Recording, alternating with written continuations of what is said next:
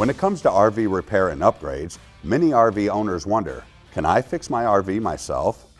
Hello, I'm Stephen Holmes, Director of Service Operations for Keystone RV Company. We know your time is valuable, and we understand the cost associated with bringing your travel trailer or your fifth wheel to your dealership for repairs. That's why, as a manufacturer, we're sharing our RV Pro tips in a series of DIY RV videos for those of you that might want to tackle the simple stuff yourself. Remember to always use caution, and if at any time you are uncomfortable, please stop what you're doing and schedule an appointment with your authorized dealership. Even more importantly, never work on any safety-related items. Hey, welcome to another episode of DIY RV Pro Tips. I'm Matt Arndt, and today I'm going to show you how to replace an LED light strip on a front cap.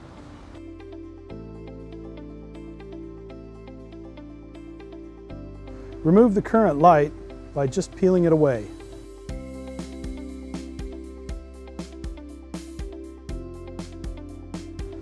Once peeled away, clean the surface with adhesive remover, and then come back around and clean it up with alcohol. So now we have our front cap clean from all the adhesive from the light. We're getting ready to pull out our wire. And before we do that, let me take you around the other side. Due to the way it's taped, you don't have a whole lot of slack, so you need to be careful pulling on that wire that you don't accidentally pull the connections apart or break them. Now gently pull the light wires out of the cap until you have enough wire to work with. Working with one wire at a time, this is to avoid wires slipping back inside the cap. Use properly gauged butt connectors.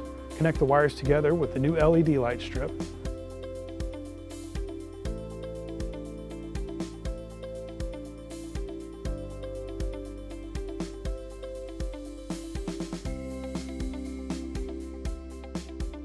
Now test the light and make sure it works. Knowing the lights are working, gently push the connectors and wires back inside the cap. Now I'll take another rag with some adhesion promoter and apply it to the area where the light's going to be installed. I'll peel the backing off the light strip and line it up and press it on.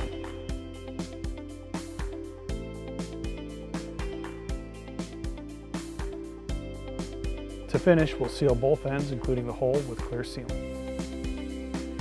If you have an idea for a DIY video you'd like to see, please leave us a comment and be sure to subscribe to our YouTube channel.